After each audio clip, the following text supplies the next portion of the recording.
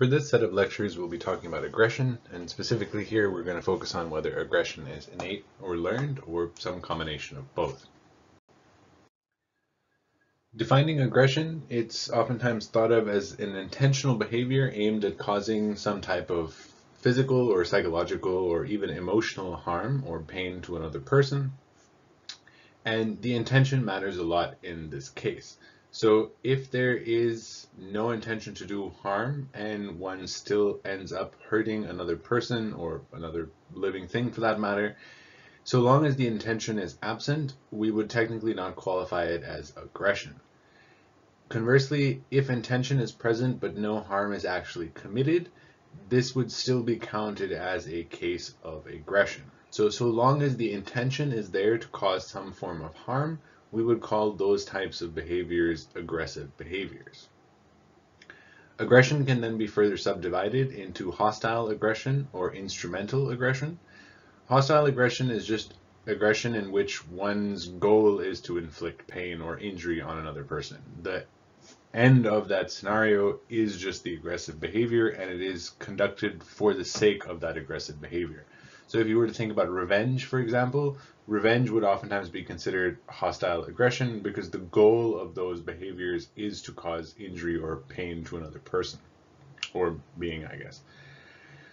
Conversely, there's instrumental aggression, and this is aggression or harm that is the result of some step along the way towards some goal where the actual end goal doesn't really have anything to do with the harm. It's just someone got harmed along the way, and this would still be counted, technically speaking, as aggression because occasionally one could use sort of the harm as a means for getting some kind of information. So oftentimes when people are torturing somebody, well, hopefully that doesn't happen very often, but that would fall under the class of instrumental aggression, where the goal isn't necessarily to cause pain, it's to get information. And the causing of pain is just a means to an end in that regard. Now, if you accidentally hurt someone in your way towards some goal, technically, again, this doesn't qualify as aggression because no intention to cause any harm or pain was present. Now, aggression is oftentimes talked about from evolutionary perspectives because aggression is unbelievably widespread across the entirety of the animal kingdom. Now, just please remember that the evolutionary approach attempts to explain behaviors and traits according to how they confer advantages or disadvantages to the success of an organism to pass on its genetic information. And so the idea here is that most behaviors or traits that we observe in today's world, at least at some point in our evolutionary past, were successful or conferred successes in mating and reproduction upon our ancestors. Now, according to the evolutionary perspective, men and women in that binary category tend to aggress for different reasons. So when it comes to men, the two common things that get talked about are for establishing dominance and sexual jealousy. And these two support the passing on of genetic information in two slightly different ways. So the idea of establishing dominance is that it provides better selection of mates because oftentimes those who are considered to be dominant, and this applies not only to men of human beings, but also of other animals, that those who are dominant provide a better ability to protect mates and to rear offspring and to gather resources and in the same way. And in today's world, many of these selection pressures still apply, but it need not be with muscles. In many ways, having a large bank account and a Ferrari is a similar means of using one's resources to be able to establish this type of dominance. Now, the other type of reason where people aggress is, or at least men, is sexual jealousy. And this is thought to help support notions of paternity because at the end of the day, while a woman can be certain of her offspring being hers, there's this nagging doubt for many men that the offspring are not necessarily theirs. And in today's world where like this is a lack of trust and maybe not a healthy relationship, but for much of the time, not only for human beings, but again, animals in general, there's no guarantee for a male that the offspring that its mate is having are actually its. And the way in which to prevent that sort of anxiety, you could say, is by continually attacking all other males that could potentially approach your mates, because if they never come close, there's no possibility that they could fertilize the mate, and then the alpha or whoever is doing the aggressing in this case ends up raising children that are not actually the children of this male. Yeah. Conversely, women are thought, or females just across the animal kingdom really, are thought to aggress primarily to protect their offspring. And notice that ultimately all of these reasons, even though slightly different for across the genders, are ultimately all about ensuring that one's own kin survives. Well, not only kin, but one's children. So another factor that comes up a lot when we're talking about biology and aggression is testosterone. And so testosterone is a hormone that is present not only in human beings, but again, across, at least as far as I know, most mammals. But I would imagine it's actually prevalent in most animals, really. Now, it doesn't necessarily cause aggression directly speaking, but it is for sure related, such that the higher levels of testosterone a person has, or just an animal again, the more likely they are to show aggressive behaviors, and the lower the testosterone levels, the less likely they are to show these aggressive behaviors. And this can be shown experimentally, where people modulate the testosterone levels in animals, thereby artificially increasing it will lead to increased aggression behaviors, and by artificially decreasing it, you can actually reduce the degree of aggressive behaviors that these animals show. Of course, that's unethical to do in human beings, but I suppose you could measure human beings now who get testosterone sort of, I think, not replacement surgery, I don't know, but it seems like in the United States now, maybe other countries, that for old men you can actually give them a bunch of testosterone because they're afraid of getting old, as far as I can imagine. Anyhow, one could compare the degree of aggressive behaviors before and after this to see if there was some type of difference. I'm unaware if such studies have actually been done. Another thing that is important to remember is across all sexes, so male, female, or intersex for that matter, all possess testosterone. Right? There are no human beings who don't have any testosterone. All people have different amounts of testosterone, and on average, males tend to have more testosterone than females, but this does not mean that females do not have testosterone. Right? The same is true for the estrogens as well. Right? Males have them too. It's just there's less concentration than in female body. I've never seen any literature show that how or what side intersex individuals lean on, and my guess is that would be specific to the way in which each specific case sort of develops in their developmental cycle. Now, testosterone is not purely linked to it's not all biological. Now, a lot of research has shown, for example, that people who are in prison tend to have higher rates of testosterone than the average population. And of course, in the early days, this was like, oh my God, if people have too much testosterone, they're destined to be basically evil, bad people, and they will commit violence and so on and so forth. But this is not necessarily the case. Just because somebody has high testosterone doesn't mean that they're necessarily going to become violent people. And we'll talk about context and its influence on aggression a lot. But on the other side of this coin, research has also started to show that whenever human beings, again, regardless of sex, are engaged in either violent or competitive or dangerous or even just sexually arousing situations, that their bodies will ramp up the production of testosterone. And so they will tend to have more testosterone in their systems. Now, think about the type of place a prison is. Chances are it's not a very relaxed and cooperative and all fun-loving egalitarian place, but rather it is, in most cases, violent and competitive and dangerous in the sense that people perceive constantly threats to themselves. And this state of existence is likely to lead to increased rates of testosterone, which those are correlated then with increased aggressive behaviors, leading to the likelihood of more aggressive behaviors, which contributes to the environment being more competitive and more violent, which leads to, again, an increase in testosterone, and that can be a pretty vicious cycle. And it leads one to wonder about the efficacy of actually using the types of prison systems that we have today for rehabilitation, when in many ways you're actually just training the biological system to act even more aggressively, or at least to bias it towards aggressive behaviors. So when it comes to whether aggression is innate or not, there is actually a lot of evidence to point towards that there is sort of innate functions of aggression, but we also have really good systems for modulation, which we'll talk about in a second.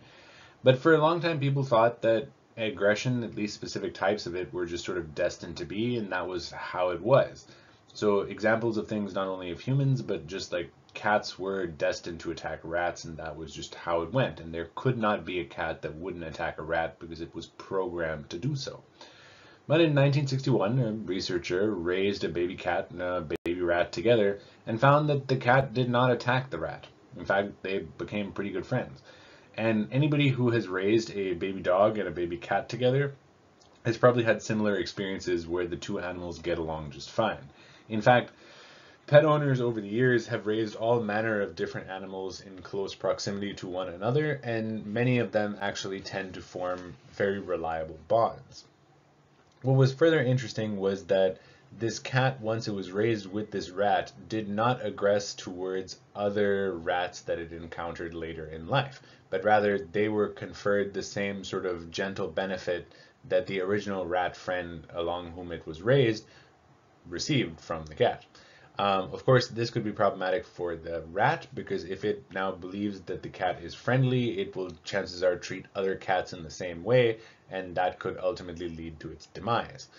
This is one of the reasons why they tell human beings not to feed wild animals, because while you might be a very kind individual, if you desensitize an animal to human beings, it will tend to interact more with human beings, and not all human beings interact at a sort of above board level with lots of animals that we come across for a multitude of reasons.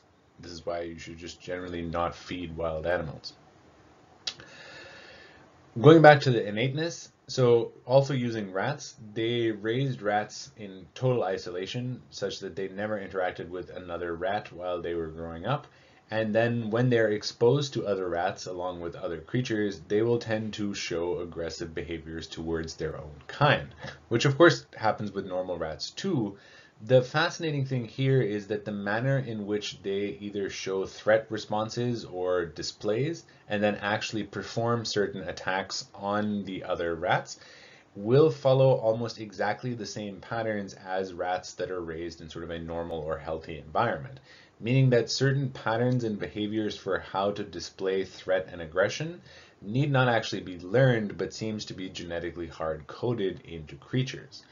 And looking at humans, for example, you could see maybe not in the manner in which we threaten others, but we do have certain types of body postures and facial expressions that seem to be common throughout all of humanity in the forms in which they show aggression.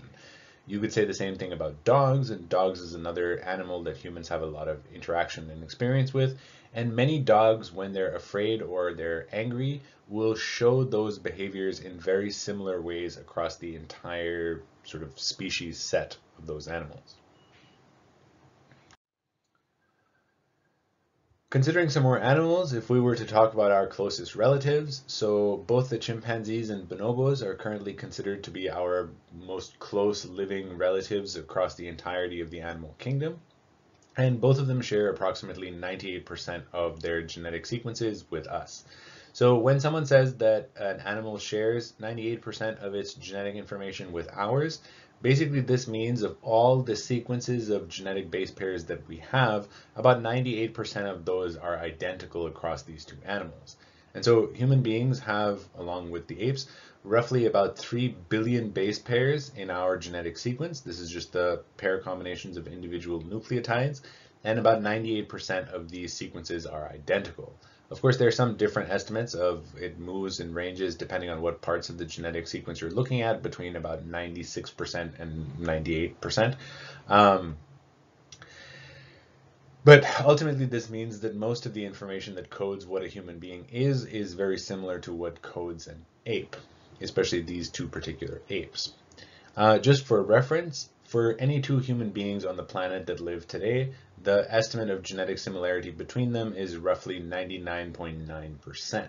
Again, meaning that of all the different base pairs that we have, the similarity that exists across all of us is unbelievably high. That 0.1% of difference in genetic base pairs could be attributed to differences in gene expression, and this is largely why people have different colored eyes or hair or skin color. It's not that there's any functional or fundamental difference in the human beings themselves, but rather just subtle variations in all the very blueprints that exist for us. But those are ultimately unbelievably small differences. It pales in comparison to our similarity. Anyhow, going back to chimpanzees and bonobos. These two animals get talked a lot about when it comes to aggression because in many ways we sit somewhere in between both of them. So chimpanzees are actually highly aggressive and very violent with one another, so much so that they actually get into huge fights constantly when they're eating food. They practice a form of polyamory in their tribes, not because of necessarily them enjoying sleeping around, but by guaranteeing that all males and females mate with each other. There's no way for the males to know which children are actually theirs, because as soon as male chimpanzees realize that certain children are not of their own, they will actually kill all of those children. And so chimpanzees are ultimately so violent that this form of unknown paternity is one of the only ways that they can guarantee that their species continues to live on. Further, chimpanzees are the only other species on the planet other than human beings that we know of that engages in a ritualized form of group conflict, meaning that you have groups of males who will get together and systematically attack and kill groups of males from other tribes. And human beings and chimpanzees are basically the only species on the planet that takes part in something like this. On the other side of the spectrum are bonobos, and bonobos are probably some of the most cooperative of all of the animals that we currently are exposed to in the world today. And in these, their sort of tribes or societies, however you wanted to talk about them, they use ultimately again sex very effectively and will ultimately have a whole little group tribe orgy before any type of task that they will take part in that could lead to conflict. So even before every meal where people could potentially, well, the bonobos could potentially fight over the food that they're going to eat, they will actually just all get together and do each other a little bit, and then they ultimately have large degrees of endorphin rushes and probably also the estrogens released into their bloodstreams, which promotes bonding and calmness, and so they're able to just eat in peace. I'm not sure how much of this is actually related to their behaviors, but bonobos also demonstrate a matriarchal society where the females of the tribe seem to be the more dominant in deciding sort of how they do stuff. In fact, again, they will, if they notice two males fighting, they will gang up on the males and again just use sex to calm them down. But it seems to work for them and they get into a very small degree of conflict. So coming back again just to animals in general, including us in that because we too are animals, is that aggression is pretty much common across all animals. We present it in slightly different ways, but at the end of the day, aggression seems to be something that is consistently manifest throughout the entirety of the animal kingdom. And this leads people who are evolutionary theorists, whether evolutionary psychologists or biologists, to believe that there are some very, very strong evolutionary benefits to aggression. And it's not hard to imagine that while it might be detrimental in our modern day society, for many things, aggressive behaviors are unbelievably successful. And when we're talking about aggression, we oftentimes start thinking about one human being aggressive towards another, which can also be helpful in certain cases. But think about if there was nowhere to run from a lion and all you could do was attack the lion instead of just lying down and being eaten, chances are in those last moments a human will try and attack the lion, just like most creatures will do when they're trapped. And in those moments, even though many might not survive, those aggressive behaviors are highly beneficial because they give you the best chance of surviving. One of the reasons we tend to look at aggression so negatively now is because in our modern world where we have so many human beings and so many societal rules and we have built structures to make our lives easier, aggression no longer provides as much of a benefit to us as it maybe once did.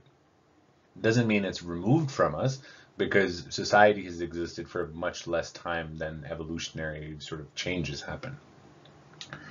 But now it's all not all doom and gloom, because it is also considered that almost all animals have very complex systems ultimately at the end of the day that allow them to modulate their aggressive behaviors.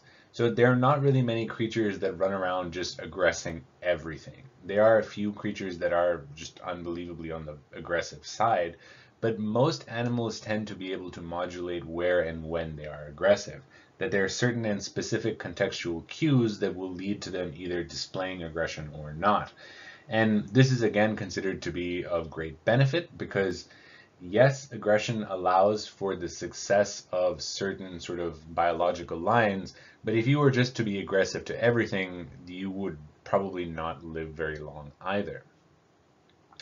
So at the end of the day, pretty much any type of creature can be violent. Even bonobos have been shown to be violent in certain types of contexts, but ultimately a lot of that depends on the situation in which an animal finds itself in.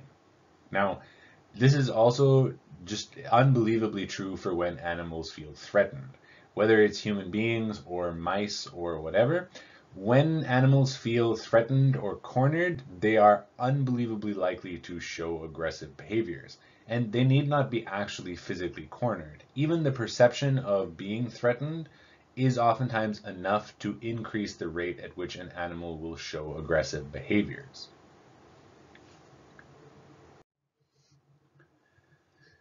Now, coming back to focus more on human beings, when it comes to different cultures, aggression is ultimately present in all cultures that we know of, but the degree to which aggressive behaviors are condoned and ultimately manifest themselves are actually quite different in different types of cultures.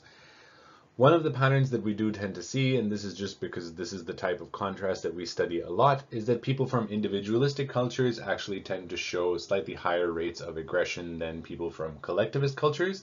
But please note that there are lots of different types of aggressive behaviors, and really now modern literature is starting to look at maybe it's not enough to count only specific types of things, like how many people in different cultures will punch somebody else in the face, but looking at many different forms of aggression and how those are different across different cultures. Now, just because one culture has shown lots of aggression at one point in time does not mean that they are destined to always show high degrees of aggression over time. And the converse, of course, is possible too. You could have very cooperative and sort of egalitarian-centered cultures, and some circumstance could happen that ultimately leads them to be required to display large degrees of aggression. And this can lead those cultures and societies to ultimately move from a more peaceful to a more aggressive stance. And this can ultimately just fluctuate over time. One of, I guess, also just on one note, the largest things that determines when both individuals and cultures as a whole will tend to display many of these aggressive behaviors is the degree to which they perceive threats to their existence. So cultures that are constantly being invaded by some other society will tend to develop more aggressive patterns, whereas cultures that are almost entirely self-reliant, they're easily able to trade with those around them and do not require said trade to maintain their own survival, are unlikely to develop very high degrees of aggression.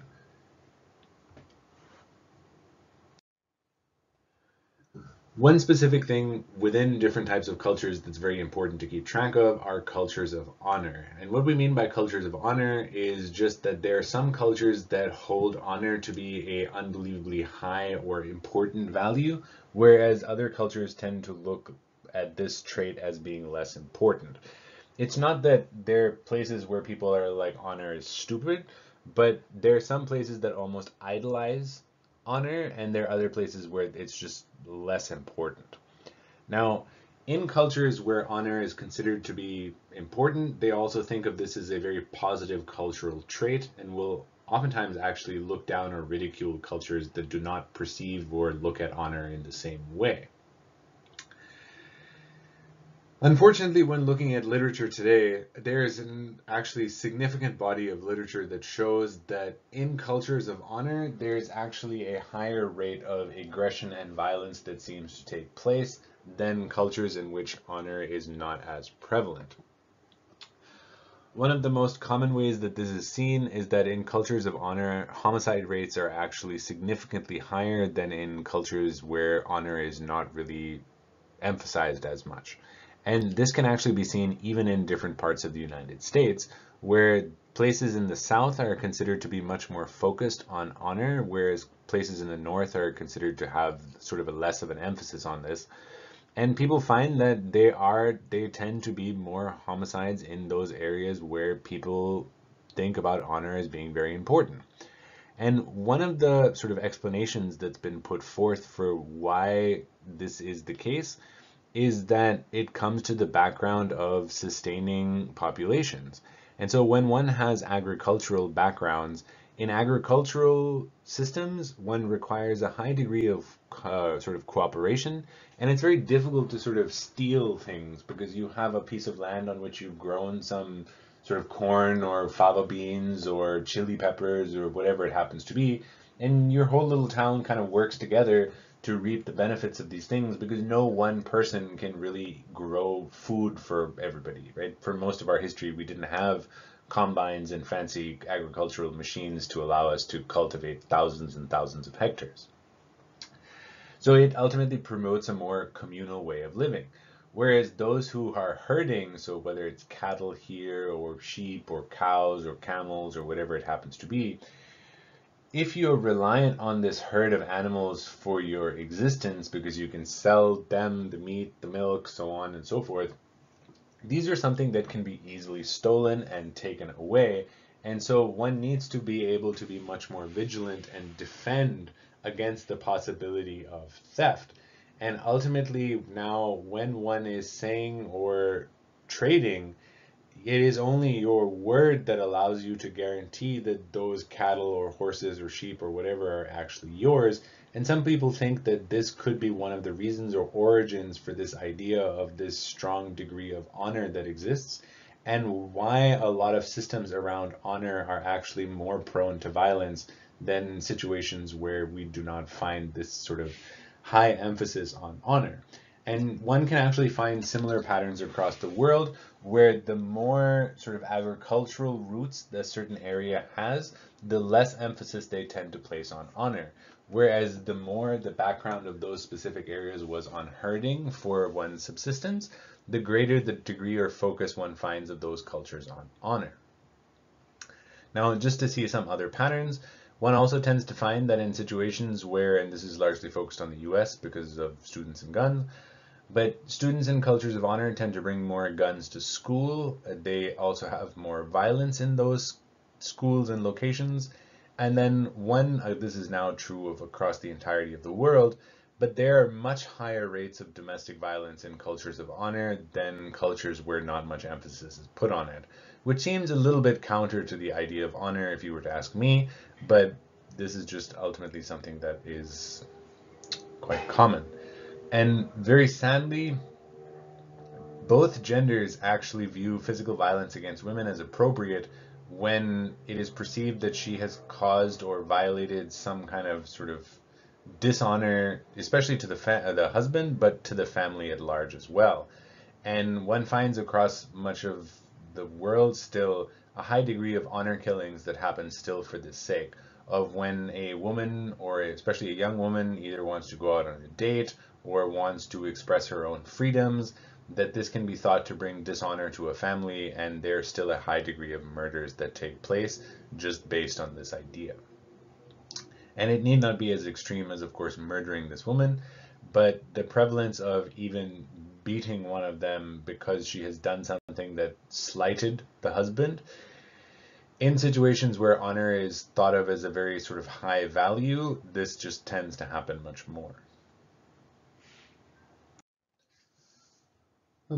Here was an interesting study done to show this type of pattern, and I'm skipping over some of the other findings they found to focus specifically on the biological responses because I think that is ultimately quite fascinating. And so the paper itself is called Insult, Aggression, and the Southern Culture of Honor, and was conducted by Cohen, Nisbet, Beaudry, and Schwartz.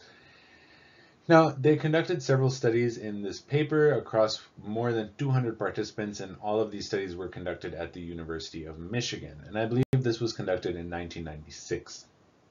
Now, half of the participants who were used across these studies were raised in northern states, and it was considered that these people tended to have less of an emphasis on honor in the cultures that they were raised.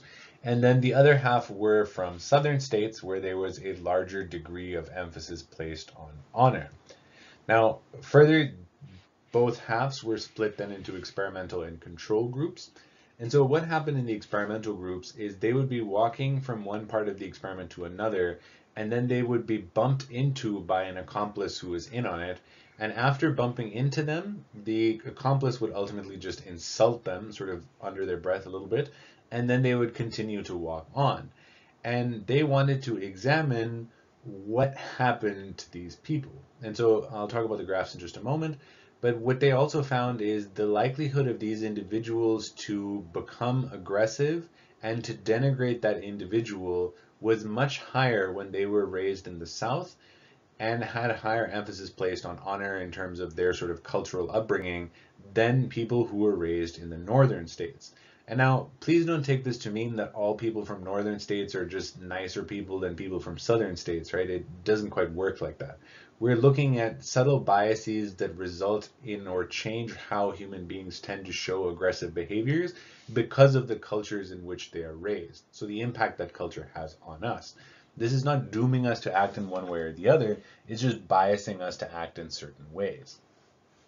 Now, here in this set of graphs, one can see actually some quite fascinating results. Here in the control condition, no one bumped into them. So here you can see both southern and northern subjects are pretty much the same. And here we're looking at their levels of testosterone as changing from a baseline at the start of an experiment to when it was measured towards the end. And here there was some degree of an increase in testosterone, and this is likely due just to the uncertainty situation and interacting in the experiment itself. These types of fluctuations in testosterone are actually quite normal on a day-to-day for any human being. Here, though, you can see that when they were insulted, many of the northern subjects did not experience a very drastic raise in their testosterone levels, which leads one to also conclude that they were less likely to perform aggressive behaviors following this. While you can see for southern participants, the increase or change in their testosterone levels was quite stark in comparison to their northern counterparts after they were insulted. Now, I have just put both graphs on this. Anyhow, the other graph is looking at cortisol levels, actually. And here what one finds is that a similar pattern is observed, whereby those who are in the sort of from northern backgrounds tend to show much less of a cortisol response compared to their southern counterparts. And cortisol is oftentimes related to stress, because when we feel stressed, we tend to release a bunch of adrenaline into our bodies to prevent or to prepare us for either fighting or running away. And cortisol is then released after the fact to sort of reduce the levels of adrenaline in our body.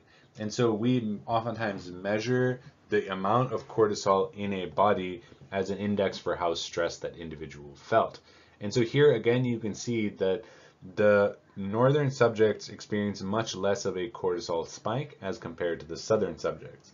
And here you can see that this relationship of different cultures of ultimately emphasis on honor leads to actual physiological differences in how one responds to the external world.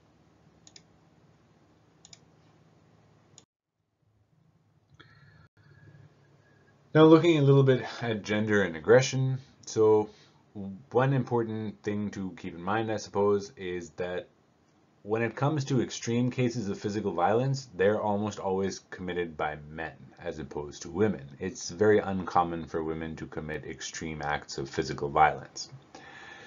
When we're talking about things that are less physical, like running around with a bunch of machine guns or actually throwing someone into a wall or something like that, when we're not talking about those types of cases, the distinction between the genders and their ability to commit aggressive behaviors is actually much smaller than many people tend to think.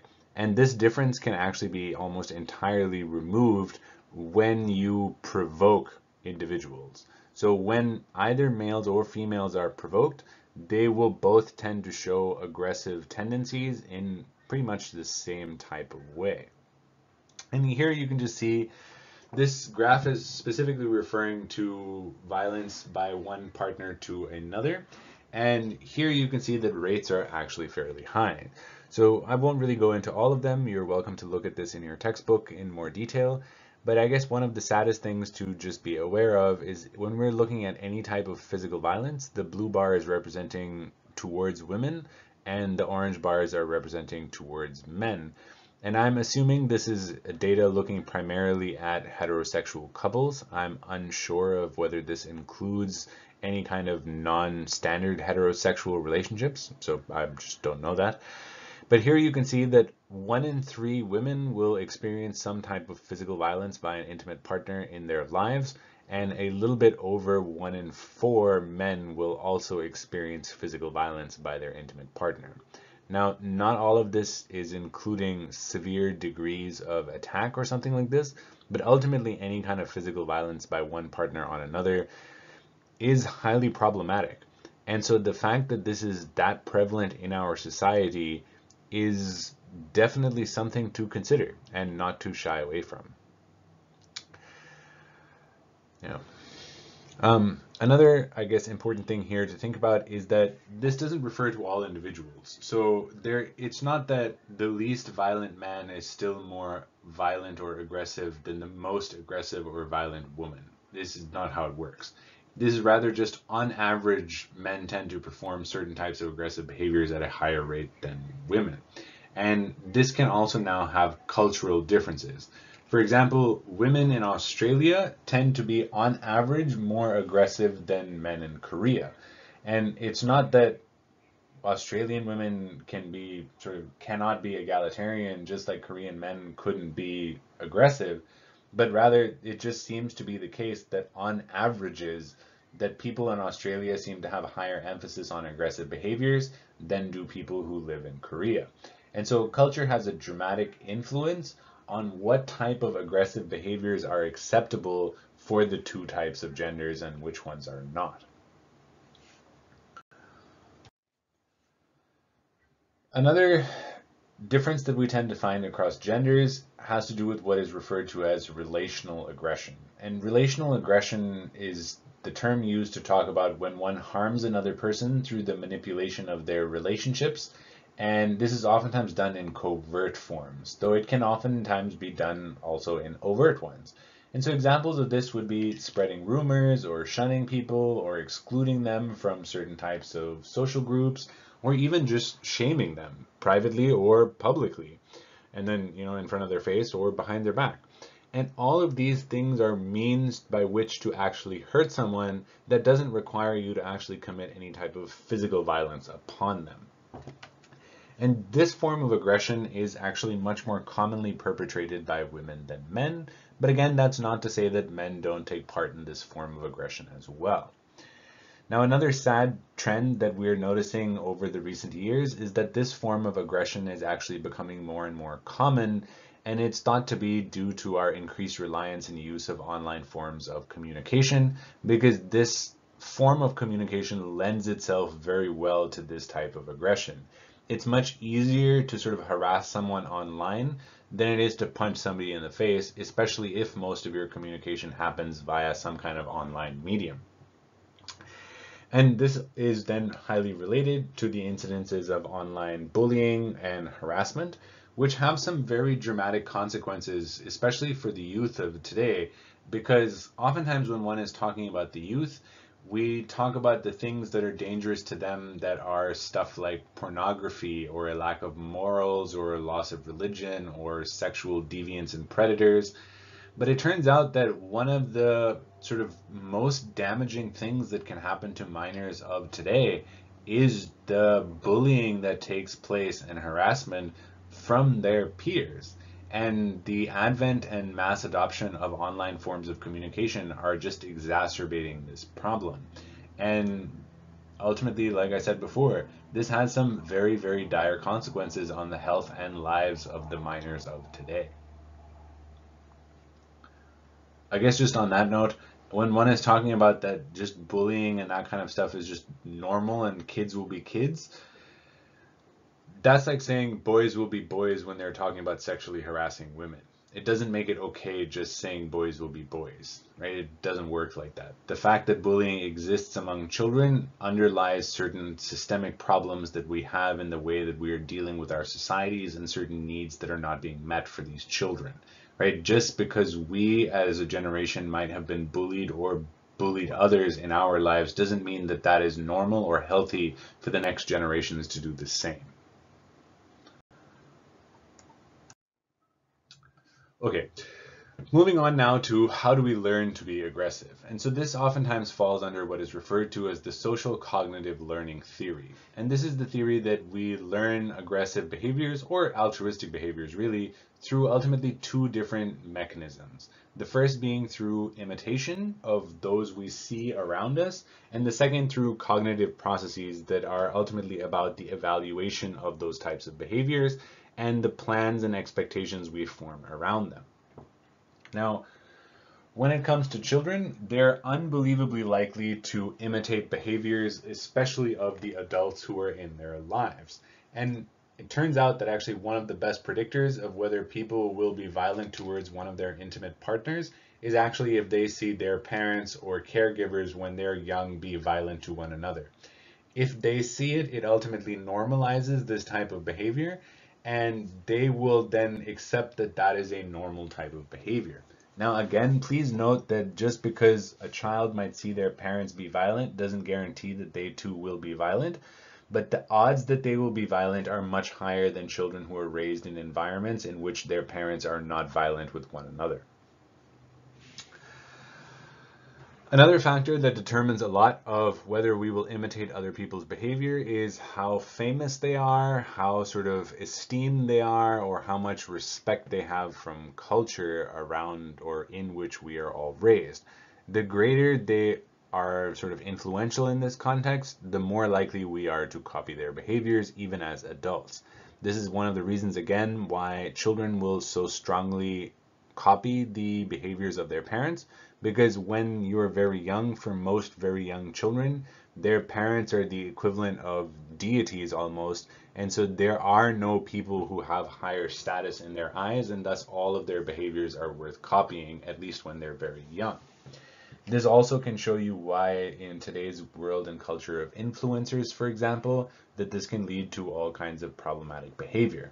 I mean, it can lead to positive outcomes as well if the influencers are very successful at only demonstrating positive behaviors, but most human beings are unable to only have positive behaviors, and so when one is put into this limelight, so to speak, it's very easy to sway that needle in both directions. Probably one of the most famous studies that gets talked about when we're looking at how people imitate and learn aggression is oftentimes called the Bobo doll experiment. The actual paper itself is referred to as the transmission of aggression through imitation of aggressive models, and it was conducted by Bandura, Ross, and Ross in 1961. So here there were 72 children, half of them were boys, half of them were girls. There were three different conditions. There was the control group. There was a third of them who saw an aggressive model, so a person who beat up this doll that oftentimes gets talked about, and another third of them were with a non-aggressive model who just sort of played with some puzzle pieces and blocks and left the Bobo doll completely alone. Now, these groups also either had a male model or a female model, and this was again half and half across all of these groups. And so the way that this worked is that the children were put into a room and they were given some toys to play with in one corner, while there were some other toys, including the Bobo doll, in a diagonally across corner, at which the model would come in, be introduced to the child by the experimenter, and then the model would now play with those toys. And they would do so either aggressively, whereby they would punch, kick, throw, and hit with a hammer this Bobo doll, all the while muttering things like, hit him with a hammer, kick him in the face, oh wow, this person is really rough, blah, blah, blah, blah, blah. Versus they would sort of sit there and play with blocks, and they did this for about 10 minutes. And following this, the experimenters would take the children to a different room again with some toys. They would allow them to sort of relax a little bit playing with these toys, and then bring them to a third room again where the Bobo doll was present, and then their behaviors were ultimately documented. Now, when people tend to talk about this, especially on the internet or in blogs or even just in common language, even to some degree in your textbook, one notices that here it is summarized by just saying that those children who noticed the aggressive behaviors were more aggressive than the ones who didn't. But it turns out that the actual behavior of children was far more complex than just they were more aggressive or not. And I mean, yes, they did show higher rates of aggression, but it's, again, like I said, a little bit more complicated. So looking at this table here, the rates of behaviors here are as coded by judges. This is showing the control group over here, so this is what you can compare it to. The two columns right here are for those that had aggressive models, further subdivided into whether the model was female or male. Same thing for the non-aggressive behaviors. Here you'll see aggregates or classes of these types of behaviors, along with them being subdivided by the children. So when they're talking about imitating physical aggression, this is, did the children kick and punch and throw the doll in the same way that the model did when they were present? Now, of course, those types of behaviors in the non-aggressive situation would have had to have been manifested by the children themselves because they did not actually see those behaviors. Here you can see a strong difference between boys versus girls, where boys are showing much more of those imitated violent behaviors as compared to the girls.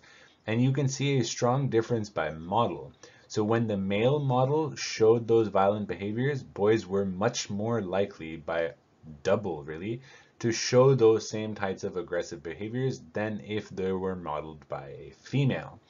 You see that even though there is some higher rate at which girls also perform these violent behaviors under the sort of condition where they saw male models, the difference is not nearly as stark. When it comes here to in the non-aggressive situation, you see another very interesting pattern, even though these are very small numbers, so I would be hesitant to say that these are significant differences and might just be random noise. But here, when the female model was non-aggressive, you actually see a higher rate of aggressive behaviors by the female children than when a male model was non-aggressive. And you see the opposite pattern here for boys, which I think is just an interesting pattern, but like I said, very small, so it might just be random noise. Another now, I guess, moving on to imitating verbal aggression. So this is, as I mentioned, when the models were beating up the Bobo doll, they also said things like, oh, hit them in the face, pow, kablooey, that kind of stuff. And so they wanted to see how often would people copy these languages. And so here you can see, again, the children copied the language when the model matched their own gender. So female children matched those words oftentimes when the female model was present, but not often when the male was present. And you see the opposite happen when male children were exposed to the two different models, whereby they indicate much more of that verbal aggression when the model was a male beating up the Bobo doll.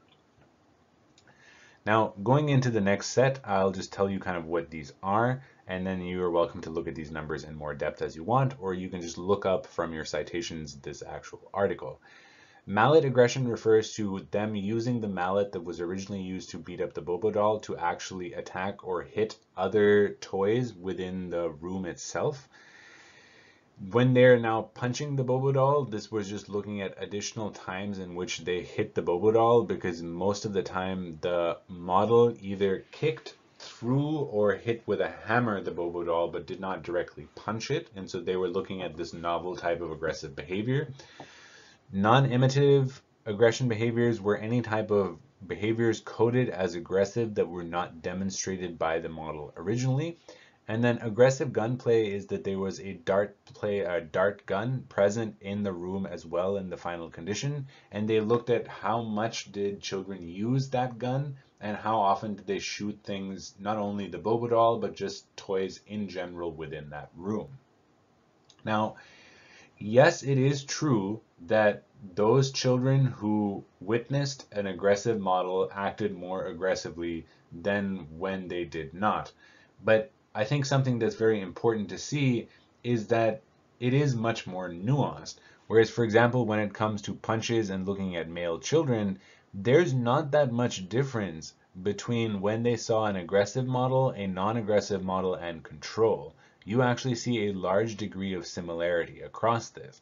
Further, I think it's quite interesting when you look at the children themselves and what type of model, where here male children punch the doll much more when there was a female model who beat up the doll as opposed to a male model, which is just interesting in how one goes about understanding the imitation behaviors, especially around aggression, when it comes to children and adults around them.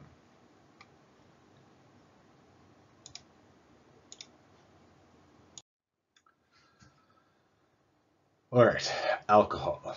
So alcohol is widely related or connected to aggressive behaviors. This we see in our common media, in our exposure when we're out and about. Well, not out and about that much these days, but it is ultimately and sadly true that there is a reliable pattern or connection between alcohol and aggressive behaviors. And this is conventionally thought, or at least talked about, to be because alcohol lowers our inhibition and caution, and this leads us to be just more aggressive. And the idea there being that by lowering our inhibition, we were already naturally inclined to be aggressive, and so it just shuts down our sort of don't be aggressive circuits. But it's actually a little bit more complex than this. So it has been shown that when we consume alcohol, one of the first parts of our brain to sort of suffer the effects of alcohol is the prefrontal cortex. And this begins to show effects even after a single drink where you don't need to even be feeling inebriated. It is very susceptible to alcohol. Now, the prefrontal cortex is the part of your brain, you could think about it as behind your eyes and forehead. And this is the region of your brain that is very highly associated with complex planning, with abstract thought, or complex information processing. And when this part of the brain begins to become impaired, we're not very good at understanding context or paying attention to multiple different cues that could be signaling information about a situation.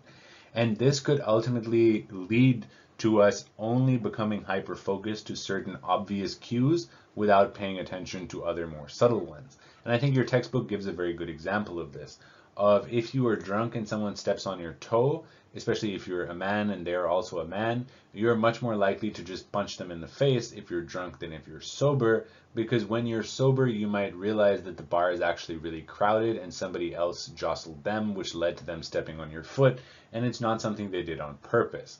But that complex degree of integration of all of those contextual features is heavily reliant on our prefrontal cortices, and when those are ultimately impaired, we're not as well able to take into account social context. Now, this is not really related to alcohol, but another place in which you could see this is that for very young children, and really just as they're growing, the prefrontal cortex is one of the final parts of the brain that is brought fully online. In fact, it's thought to be fully developed only once people reach the age of about 25. And this is why a lot of sort of social and abstract rules don't really make sense to children and young teens, whereas for older people, they're like, no, this is just how society works. It's because the degree of emphasis on this abstract, conceptual, and highly interrelated ideas are just not as solidified yet for a young child. Those systems aren't as turned on, I suppose, or as well developed. And it's not that they're dumb or they don't get it, it's just their brains aren't yet working in that same way. So don't just be mad at children because they don't understand that they're sort of complex situations about the world. Another factor that comes up a lot when it comes to alcohol and aggression is this idea of the think-drink effect. And this is somewhat like self-fulfilling prophecies, except related just to ourselves. Now, many people have an idea of what they're like when they drink a lot. Some people are just like, I get really sad when I drink whiskey, or I get crazy when I drink tequila, or no matter what I drink, I'm just a really happy person, or no matter what I drink, I'm a really angry person. And it turns out that the way you think of yourself when you are drunk, well, what you think you will be like when you're drunk, actually has a dramatic impact on how we will be when we are drunk. Oh. Some other physiological factors that influence our degree of aggression behaviors are pretty much anything that can cause us discomfort. So when we are in states of discomfort, we will aggress at higher rates. So things like chronic pain, high temperatures, high levels of humidity, really any type of pollution, be it air pollution, noise pollution, light pollution, all of these things can increase our rates of aggression. Large crowds that we don't want to be in and make us feel uncomfortable. And even things like nauseous or bad smells will tend to increase the rates at which we feel aggressive. And I mean, a lot of this was done originally correlationally to show that in these contexts, people tended to be more aggressive. But since then, even experimentally, people have showed that you can manipulate these factors, and people in situations in which these have been heightened will tend to demonstrate higher degrees of aggression towards others. Another factor, and this I mentioned earlier with the animals when we were talking about evolution, is that when one feels trapped, the rates of aggression tend to get very high. And this is probably because no one really likes to feel trapped, and when one is feeling trapped, it's unbelievably uncomfortable and anxiety causing.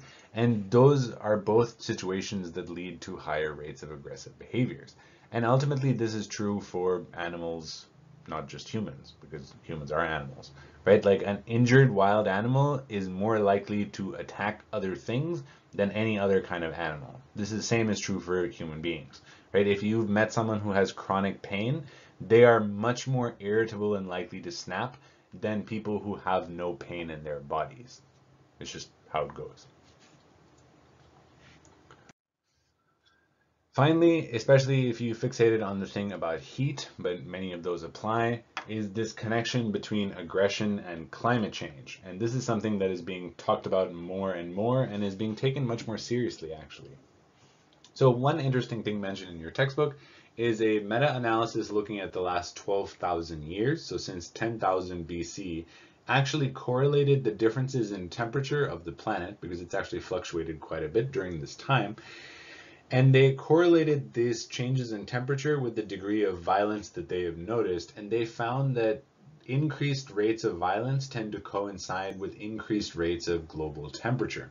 And so just in case you're curious, the way that they did that is they measured core samples. So this is when you drill out a really long, relatively thin stick, basically from the ground, and it's just a long core, and you can look at different bits of sort of rock and gas layers that have been present in this to infer what the temperatures were likely to be like at different times, because the further down you go along this core, the further back in time you were going.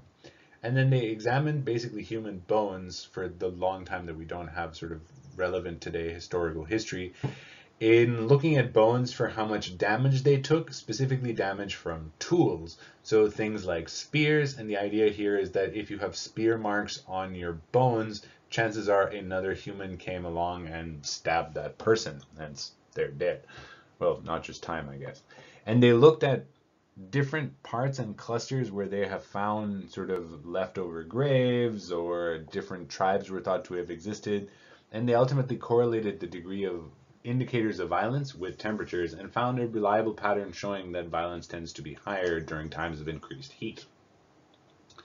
Now, coming to today and looking into the future, it's not just that the temperature is likely to increase that will lead to more violent behaviors, even though a reliable pattern that we notice all the time is that there's a larger degree of crime and violence committed during the summer than the winter, and also more aggressive behaviors are committed in cities that are just naturally warmer than cities that are colder.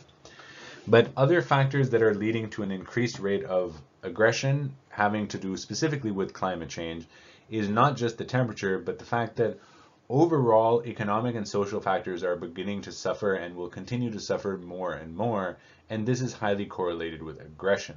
What we mean by this is that the less and less economic and social sort of benefits that people tend to have, the less likely they are to be able to go to good schools, to have upward social mobility, to have childcare, to have effective nutrition.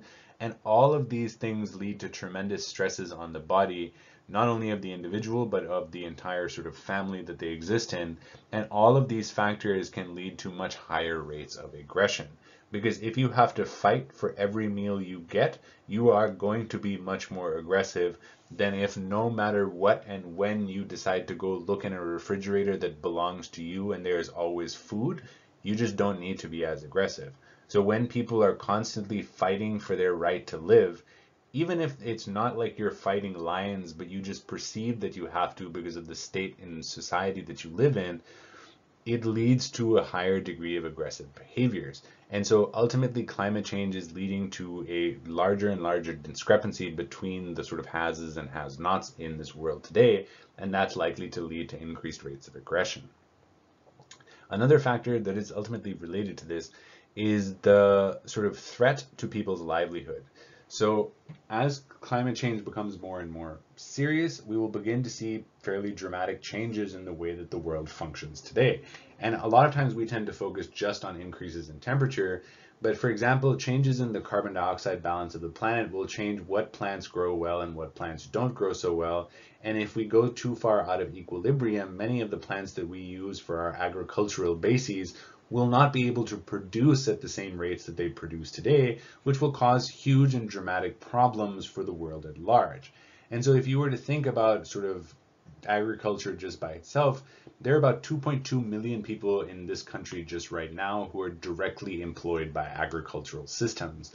But immediately adjacent to this, so things like inspection or agricultural machinery or the trucking and freezing of vegetables, actually sort of there's jobs about 20 to 25 million US citizens or even non-citizens, just people in the country, are employed by these industries. And so if there is a collapse in agriculture, this is a huge amount of people whose livelihoods will be threatened. And when one's livelihood is threatened, this tends to dramatically increase rates of aggression. And not only just aggression towards other random individuals, but in situations where you see a person's livelihood get threatened, rates of domestic abuse actually skyrocket. So another example of this, just in case you wanted, would be to look at fisheries. As fisheries tend to collapse because of overfishing or increased acidification or collapses of ecosystems, many of those towns that are built around fisheries will no longer have viable sources of income. And what are you going to do with those people? It's not like they're just going to magically poof disappear. They have to go somewhere.